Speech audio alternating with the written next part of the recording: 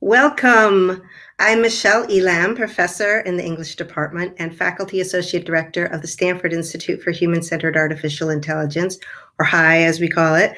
And on behalf of HI, we're absolutely delighted to host for the HI community both a special pre-screening and now conversation about coded bias.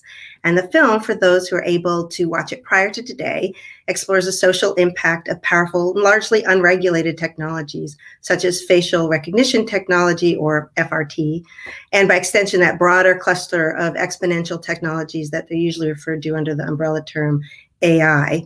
And over the last week, those of you who are able to sign up had the opportunity to watch the documentary in advance. But if you haven't yet, it's okay. It will be released on, I think it's Netflix in the next month or so. So we hope our conversation today only whets your appetite for it.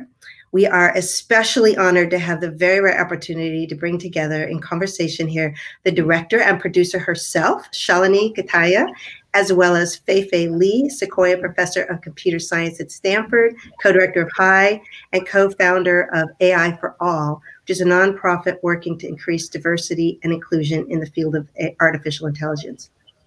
So this discussion is especially unique since we have the artist who made the film, we have the scientist who actually knows what facial recognition tech is, what it does or doesn't do, and me as a humanist scholar whose contribution is basically us asking a lot of questions, not just about the social and political implications of this work, but also about the ways we represent these debates, how cultural storytelling and narrative shape and enlarge and sometimes constrict our collective understanding of technologies that have such an outsized impact and reach in every aspect of our public and private lives.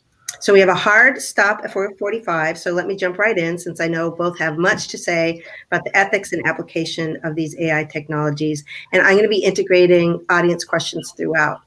But before we delve into the issues raised in the film, which opens with the personal journey of MIT researcher and self-described poet of code, Joy Buolamwini, in exposing racial and gender bias in algorithms, I want to ask Fei-Fei this kind of question that is so obvious that we almost never hear it asked, either in the public square or maybe some are too embarrassed to ask, or academic conferences on the topic where maybe our colleagues take too much for granted in thinking there's a shared vocabulary or understanding about how to frame it.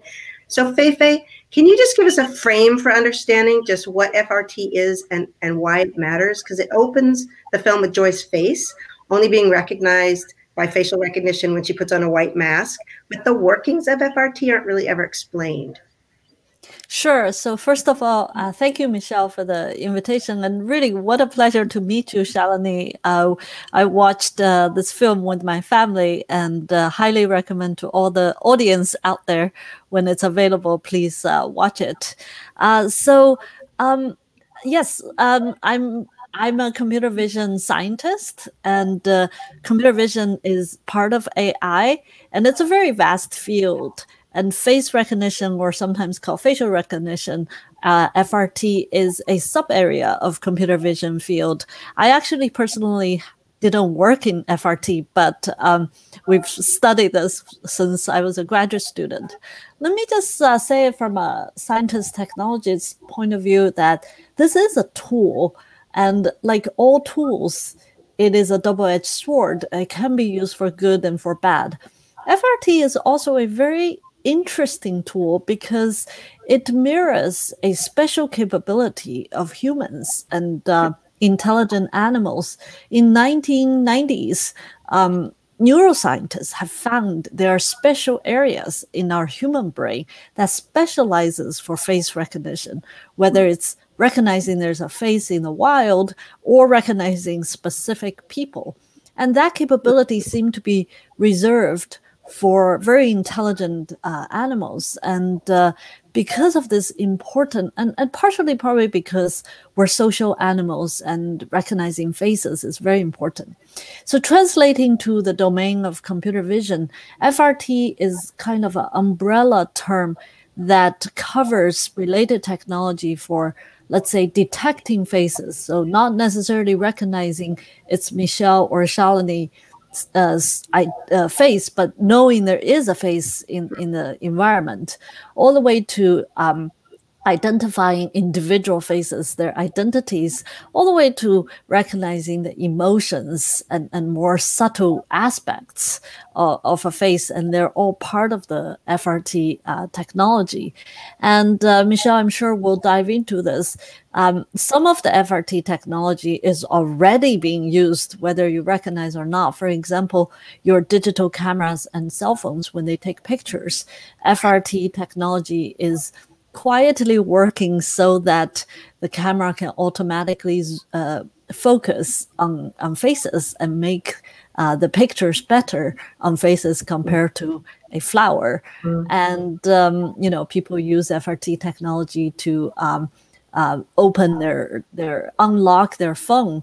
Personally, I'm most excited to see this technology potentially being used in healthcare. I'm happy to dive into that later. Yeah, I mean, it would be helpful if you mentioned to me a story where it was helpful in diagnosing or treating, was it stroke victims? Yes, actually, that's one. You know, when we work in different aspects of healthcare, one of the area is ambulatory emergency response to potential stroke patients, and you know, this is not mature technology, but I know that there are technologists and clinicians looking at the possibility of using as simple as phone apps to recognize the kind of facial features that are important and clinically relevant to early stroke detection. Or even in the hospital system, pain level assessment for patients is actually critical in many cases for their treatment and recovery. And this is an area that FRT technology can become very useful for clinicians to keep an eye, quote unquote, on the continuous changing nature of a patient's pain level. Yeah, thank you so much, Fei-Fei, because I feel like that framing is really helpful to keep in mind, because the film definitely and totally rightly disemphasizes the profound risks of facial recognition driven only by like imperatives of power and profit. But your description, I think, really takes us beyond the apocalyptic or utopian narratives that either declare tech as evil or conversely the answer to all of the world's woes. Because as someone who studies literature, I'm always cautious about the narratives that pose that kind of either or, mostly because it seems like a grotesque failure of imagination to only know and only hear those storylines. It makes it actually harder to clearly interpret and address the actual risks and possibilities. So with Fei-Fei's subtler characteristic of AA in mind, let me ask Shalini about your mode of storytelling about the impact of FCT, because I was really struck by FRT. I'll stop with the acronyms. It's a Stanford thing. I was struck by how your documentary goes really well beyond the focus of one person, as important and influential as Joy is.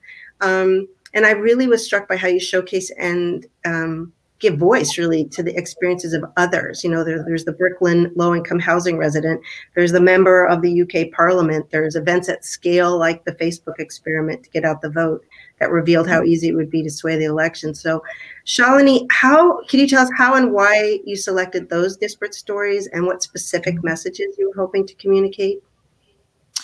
Yes, I mean, thank you to you and to Stanford for hosting a conversation between artists and scientists. It's a really exciting space to be in. I came to this work much through Joy. I knew nothing about algorithms 2 years ago. I have no background in AI, and it I become immersed in a character. And I met Joy, and I found that there was something that was going to happen there.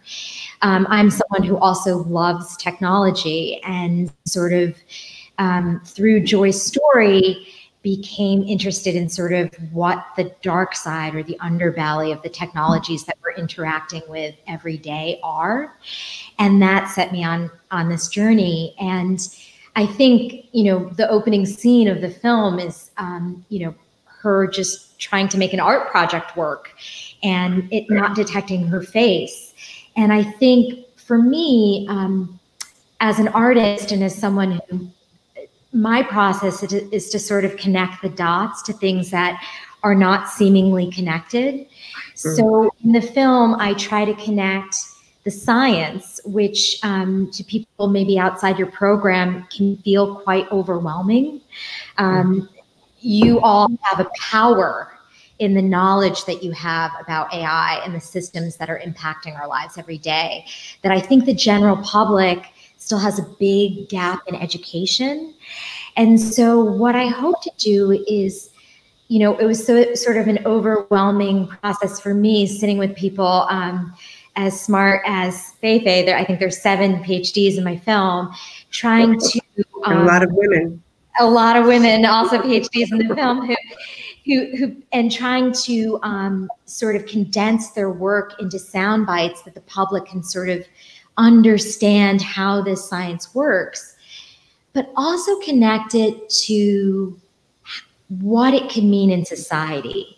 And for me, I was most interested in who it could hurt and who it could harm, and those stories of harm. And so that took me to Big Brother watching UK and how these systems were being deployed. And I sort of became interested in how these very powerful technologies, the impact that they have on our lives and how they get disseminated, and that sort of stuff. That's really helpful, especially because you look at so many sectors of people in power and powerless. Why don't we look at just one clip? I think we have time for a clip of an incident where, I don't know if you want to set it up. It's a young schoolboy, I think he's 13 or 14, who gets pulled over by unmarked, unidentified police officers. This young black kid in school uniform got stopped as a result of a match. Took him down that street just to one side, like very thoroughly searched him. It was all plainclothes officers as well. It was 4 plainclothes officers who stopped him.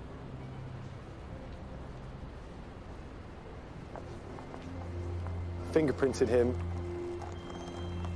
After about like maybe 10, 15 minutes of searching and checking his details and fingerprinting him, they came back and said, it's not him.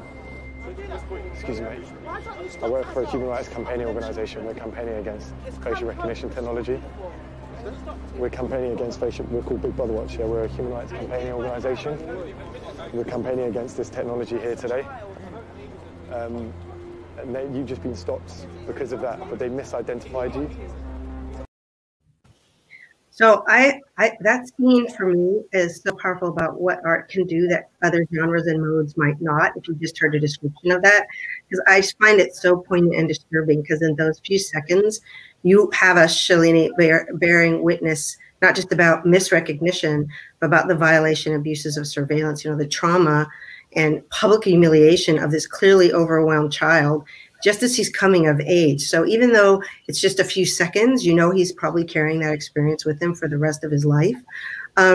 And surveillance, though, is such a complicated issue that we have to touch on, and there's several audience questions about it too, because the film also raises this. You know, people of color are both left invisible, as in the case of Joy, but are also, we know, hyper-surveilled by tech. So FRT can be used for oppressive purposes, but it also can be turned on those surveilling to unmask power. So I had a question for both Fei-Fei and Shalini, because this issue of surveillance goes directly to recurring ferocious debates about, usually framed over individual rights and privacy, or public good, or innovation, or versus regulation.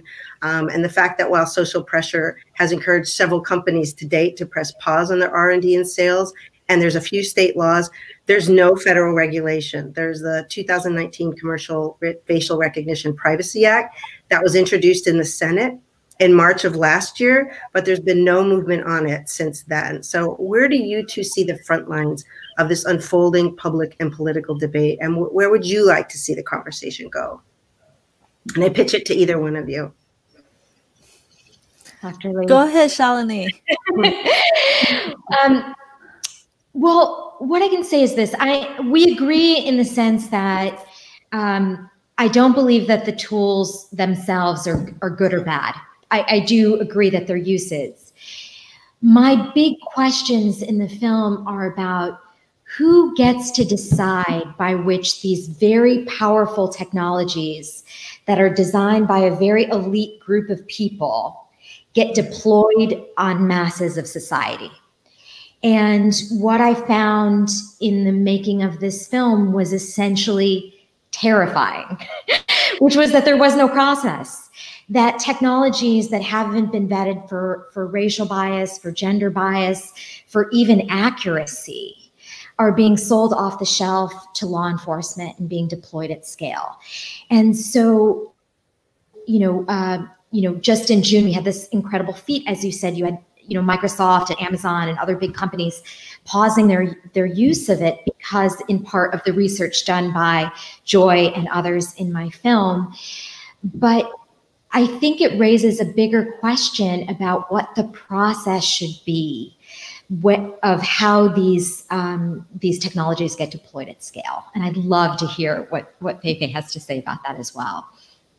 Yeah, no, I agree with you, Shalini. I think FRT joins an increasingly growing list of more and more powerful technologies, whether it's biometric technology or just personal data technology that is potentially or already infringing on important rights like privacy and equity and fairness, right? Unfortunately, FRT is not the first technology, as we have, our fingerprints, our biometrics, our location data, our online behavior data, our clicks and our purchases. They're all part of this digital fingerprint that is becoming part of a larger, as you said, powerful, commercialization or surveillance system that poses these critical questions. It really, the way I look at it, since I am a scientist and I recognize my lack of expertise and training in thinking about these very deep issues with nuanced and deep policy or ethical angles. So what I feel I can contribute, and this is what Stanford's HAI is doing, is to create a multi-stakeholder platform to engage in a conversation like this. In a way, your film is doing that too. You bring in different people from different backgrounds, whether it's Joy or Kathy or Zepne. They all have different background to engage in this conversation. So, just a small example, about 2 months ago, under the leadership of HAI and our faculty leaders from law school and computer science department, we actually had a FRT workshop that created a space to bring ACLU, to bring federal agency like NIST, to bring your members of European Parliament, to bring, I believe it was Minnesota state policymakers, and also academians, as well as Joy and many people, to have this multi-stakeholder conversation to talk about how do we benchmark FRT. This is something, Shalini, you highlighted, is FRT is a new technology that is not even well benchmarked. And yet it's being used. Oh, of course, I missed in our HAI workshop, we brought in also Amazon's and Microsoft and Google. So to create that space that we can have that multi-stakeholder conversation, eventually this framework's goal is to put the guardrails around this technology that can continue to potentially, in certain ways, like in healthcare and all this, to benefit humanity, but to prevent the harm and hurt that you talk about, and to engage policy making and regulatory measures. So that's where I hope to see that we, especially at HAI, we can contribute to. That's really helpful, because Fei-Fei, we've talked a lot about how you don't see scientists as simply saying we can make it, so we should. We have nothing to do with policy. We don't have anything to do with impact. But figuring out where and when and how to participate has always been something that you always have at the top of mind, I know, in terms, especially around ethics. You know, Fei-Fei, you talked about the crucial importance of putting humans at the center of all tech development and design from the outset, excuse me. And that seems less common in some STEM fields. I'm wondering, and this comes from an audience question too, if you could tell us more about the importance of the human in the loop, because I heard that also in the conversation about surveillance and also predictive judicial sentencing, that humans don't have any control or a hand in it. And one of their questions was, how do we make sure to guide, I think you might have just answered it in part, how do we make sure to guide the tech rather than cede to the pressure to defer to the putatively neutral tech in the name of objectivity or expediency? And I want to give you an example that I hadn't thought about, because you do bring interdisciplinary perspectives to bear, including social sciences. And a colleague of mine was just on a flight to go to France, actually, and without warning, without consent, she had to go through this whole biometric screening, and she had no idea where the information was going or what.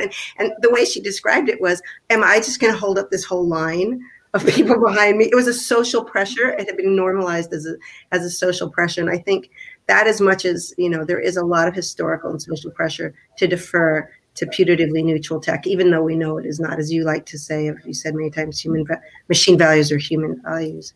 Mm-hmm. But how can we keep, I know you have some ideas about how to keep the human in the loop. What would that look like? Yeah, so this is something that at HAI we discuss a lot. I think there are many aspects. HAI itself is founded by three intellectual tenets that connects humans and technology like AI, right? The first one is that we recognize that AI, that this technology is no longer a niche computer science discipline that's removed from human impact. In fact, there's so much human and societal implication in this technology that we welcome. Sometimes we need to invite the social scientists and humanists to lead the research, scholarship, and conversation. That's a fine idea. Here, where Michele, you're embodiment of that, and to really understand, to forecast and to guide the human and societal impact, whether it's future of work or law or you know, ethical guardrails. That's one component of human in the loop. Second is something that we talk less about in this film, Shalini, but actually FRT for me, as well as many AI technology, is part of the loop that we augment human capability, not replace humans. It can be used so positively to enhance. Again, back to the healthcare example, clinicians are worldwide and in our country are so overworked and fatigued. And for us, for clinicians to have a continuous understanding and assessment of a stroke patient's, you know, situation or pain level, we need that kind of augmented capability to supplement their work. And this is where, whether it's FRT or other kind of technology, can help. So that's the human enhancement and augmentation. And a third and also very important to HAI's funding principle is to recognize, for technology to be human augmenting and to be collaborative, we need a deeper level of technology that we don't have today to be inspired by human intelligence, to be able to understand human emotions and human intentions. So all these are aspects of human in the loop technology in terms of the technology's development and research. That's helpful. I'm sure, I haven't seen these questions, but I'm sure somebody's like, but this film it's very hard to hold those two things simultaneously. How can it actually augment and inspire and actually be have such powerful impact? And Shalini, I wanted to go back to something you said earlier, because it spoke to, I think, how interesting it is to try and bring people from different perspectives together and have them equal voice. Because you've said before, if I can quote you out of turn without asking permission, sometimes you feel like the creative freak in the room. And I feel like there's often this sense that we have to have a lot of expertise to speak to this. And I think it's really important that you've got a lay person's and an artistic perspective on it to bring to bear, and also Fei-Fei's more nuanced technological vision together. I think that's really helpful. And one of the things that both of you mentioned, because this came up too, and one of the questions was a reminder that the answer, that accuracy is somehow often thrown out there as the answer. If we just had more accurate or more expansive data sets to feed the algorithms, that the answer of bias would be solved. But as you know, other people point out that just only increases the reach of oppressive practices too. So that question of accuracy is really interesting, because I think, Fei-Fei, you had mentioned too that I know Susan Atley and other people are looking about that accuracy is not simply the answer. And Shalini, even in your example with that young man in particular, misrecognition would not have, I mean, if he had been properly recognized, it still would have indexed the problems with it as well. Both of you have, because our time is short, I wanted to ask a couple of quick things. One, Shalini, you have a list of demands and action items in your manifesto action toolkit that individuals can do in the absence or as we're waiting for federal regulation, if it ever happens. Can you tell us a little bit more about those? And then I want to ask Fei-Fei too about, in the educational realm, what you're imagining. Yes, and I just want to say my concern is that you have a different relationship to the technology as makers of it. For most of us, this technology has absolute authority. If you say something and a computer says something, well, you're wrong. even with your PhD, you're wrong. The computer is right. There was a man in Detroit who was arrested and detained. It was the first known misidentification of police use of facial recognition, held for 30 hours in a prison cell and never asked for his license because of they trusted the facial recognition. And even when the technologists do all of their work and don't even sell this technology, you know, as something it doesn't do, the people actually selling it to the commercial market may misuse it. There may be abuses. People were feeding pictures of Woody Harrelson to substitute for police suspects as a way of, and so there is this, even if the technology is perfect, the sort of potential for misuse by people who aren't technologists is still there. And so it is my strong feeling, my strong belief that we actually need a system, much like the FDA, that puts some guardrails in place. My mantra is sort of, don't leave the tech bros alone on this stuff, which is sort of about both, like what you're saying, have an ethicist in the room, have other people in the room that know about the humanities. We're thinking up that Black Mirror episode that can happen. But also, once the technology is being deployed to protect us from abuse, we actually need laws. And so we saw for the first time technology companies putting down this invasive surveillance, making the connection between racially biased technology and the harm that's done to Black life, and making those connections. And it's my belief that we actually need laws in place. And you see local, San Francisco and Oakland, their police departments that are technology hubs where people understand how this technology works, have been the first to ban these technologies in their police departments and in their universities. And I think that shows us how there needs to be a system in place. So I am in favor of federal ban on facial recognition until those safeguards are in place to ensure, much like pharmaceuticals, that this stuff doesn't hurt people. Of course, pharmaceuticals have the capacity for good. The fact that I want an FDA does not mean I don't like food. It means that I believe in a certain standard of safety for all technology. Yeah, I think, well, you mentioned, I think one of the things that was important that people have pointed out, that it's really good that the private sector is taking note, big companies, but it's usually often these smaller companies that are actually selling and marketing the material. And so that's another debate that comes up a lot, is what's the technologist's responsibility once it's out in the wild? I actually am so, this isn't just a plug for HI, but I feel like these conversations about, so we don't demonize one group or another and actually think together about making sure that there's not just harm, but there's also ability to do good is just so incredibly important. But when I'd asked you the question too, you have a very long, like several page list of things that individuals can do, which I thought was very empowering. Besides just having ethicists in the room or, have a seat at the table. But, I don't know if you want to mention just a couple of those too, because I think that also was a way of feeling like you could actually do something.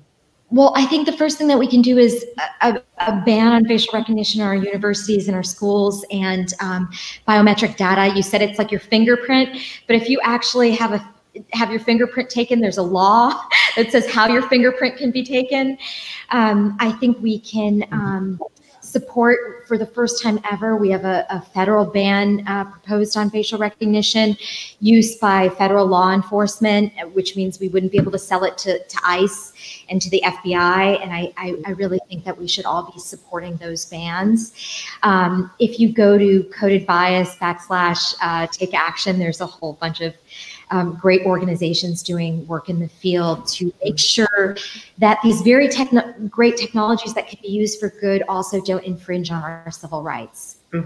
I think that's helpful. And then Fei-Fei, you also, in terms of, the university is not technically an activist or advocacy organization, but I know at the level of curriculum, embedded ethics curriculum and others, and I don't know if you wanted to speak to that. And AI for All actually is a K through 12 sort of program, because those seem like complementary efforts. Yes. So one thing I want to comment on what Shalini is talking about, I know you passionately talk about law.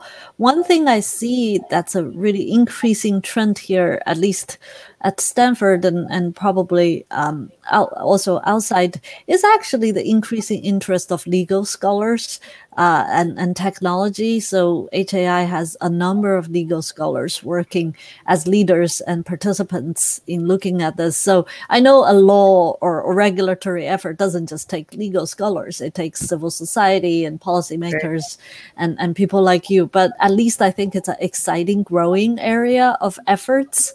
And I just want to comment on that.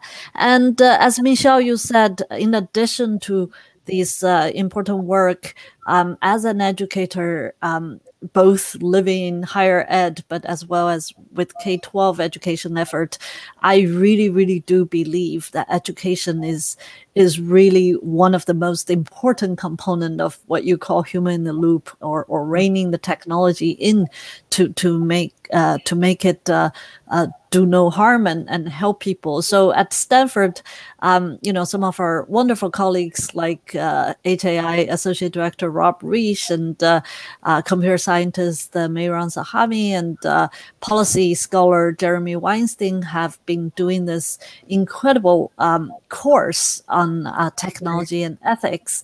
At Harvard, we have colleagues led by Barbara Gross who have created embedded ethics. And I think this is a shift that, when I joined Stanford as a faculty 11 years ago, there was no ethics class in computer science department. But now the students are demanding it, the faculty are teaching it, and we all try to, learn it ourselves and embed that into our research. Outside of higher education, the population I pay close attention to is Americans' youth. I think the next generation coming up, Shalini, like you said, they need to understand this technology. They need to be at the steering wheel of this technology, especially students from traditionally underserved and underrepresented community. So we started this organization called AI for All about 6 years ago with my former student, PhD student, Olga Rusakovsky, and Stanford colleague, Rick Sommer. Our intention or our motto is AI will change the world. Who will change AI? And the intention is to invite high schoolers across the nation to participate in the studying of AI. We focus on people of all walks of life, whether it's low-income family students, racial minorities, rural students. And it started at Stanford as a summer camp for high schoolers, as well as women. It started as one university summer camp 6 years ago, but now it's becoming a nationwide nonprofit. Even in the COVID summer, we had 16 universities from Arizona to Georgia, California to Pennsylvania, with students all over the country joining our programs. And I think that investment that we all can do, whether we're artists or technologists or legal scholars or English professors, is so important to ensure the future of this technology is in the hands of people who are bilingual in both technology and ethics. Yeah. Oh, I love it. Go ahead, Shalini. I just want to add on to that a little bit. I'm so happy to hear that work is being done and these kind of interdisciplinary conversations are being had. To the Stanford community, I just want to say you have immense power. And what I realized in the making of this film, facial recognition is sort of the most visceral, the thing that is easy for public audiences to understand. But what I really learned in the making of this film is that AI is going to totally transform everything I care about. Information, access to education, who gets hired, what quality of healthcare someone gets. Right. Everything we love, everything we hold dear as citizens of democracy is going to be transformed by AI. And it's so important that we have a dialogue that is much more inclusive historically than it has been, and that there are people at the table that understand more than just AI. Yeah, I couldn't agree more. And I actually love that I see these things happening simultaneously. So oftentimes I love the idea that we're not just going to come belatedly to these topics, that you get educated in one thing and then, oh, the technologists have to remember ethics is like something issue. And also that artists have a role to play in that as well, that we should not preemptively remove ourselves from the conversation. And, you know, that K through 12 thing is interesting because that's often a canard of the pipeline. Oh, I don't know, hand wringing, where are these people? What can we do? And I think that that's hugely important, that we're growing people, just as you said. I like the expression bilingual, multilingual, who feel that they have the authority to engage multiply as well. And I know Fei-Fei's talked a lot about the elite, I'm not going to say elitist power of Stanford. This is a place where we can incubate those things and have a responsibility to them too. We just have a couple more minutes. This is so engrossing that I just want to sit here and listen to the two of you together. We're all having a drink together and sitting around the fire. It's lovely. I'm so glad. I just want to say in advance, in case we all get cut up, having these more intimate conversations between the three of us, even as we recognize it's a national debate and more stakeholders have to be involved in it, is so important. You know, Shalini, you said the importance of having people at the table, but I actually also think what Fei-Fei sort of tried to imagine too is we don't just want someone to pull a chair out. You know, we're going to upend the table. Like, it's going to look different. That setting is going to be different. So, and I think that's the hope. This is a question that came up and it spoke to me, even though it's a little out of cycle, but I really appreciated, this is a humanist question, I think, the attention to history in the film, because so often conversations about tech is associated with hurtling us into the future. But there's a lot in the film about it, that data is destiny, that the past is embedded in our algorithms. And I'm a James Baldwin scholar, so I always like the idea that he talks about the past as animating our present. And of course, but as Fei-Fei mentioned too, and also Shalini, you know, a lot of the predictive, especially judicial systems, actually will script somebody's future, basically, and their present. And I think one of the concerns that I saw in some of the questions was, how do we make sure that the algorithmic use, which, as you said, could be so totalizing and is taking over so much. And I like that you said things you care about, because opting out is not always an option, even though at the end of the social dilemma, it's just turn it all off, but it's pretty hard. How can we make sure it doesn't script our future? It doesn't over-determine our past and present. Maybe it's just that conversation about regulation. Maybe it's what Fei-Fei was suggesting too. We're educated in this, so it's not a fear of loss of agency. Shalini, you're smiling. What do you think? I'm smiling because I'd love to hear what Fei-Fei says, because I am not actually convinced that there was an effects show, Alex Garland's show Devs, where it says the people who are predicting the future can't know so little about the past. And so I actually have real questions if we can use these algorithms based on data from histories that we know have been systematically unequal to program the future. And whether that just puts us in a loop of determinism that will prevent us from making social. Okay, just reframing the question, Shalini, now you have to answer it. Is it you cannot? Is it the sense that like that's just from what I saw, there are problems even when technologists have the best of intentions. When Amazon wants to make an algorithm that will be not gender biased, but the data shows who's been hired and who's been promoted, and it goes. Or when Apple has a credit score, but women haven't had a long history of owning houses or owning credit cards. And so the Apple algorithm gives them a different, Steve Wozniak's wife, a different credit score when they have all the same assets and income. So I am not convinced, and I'd love to hear what Fei-Fei says, that actually this way of predicting of the future can lead us to social progress.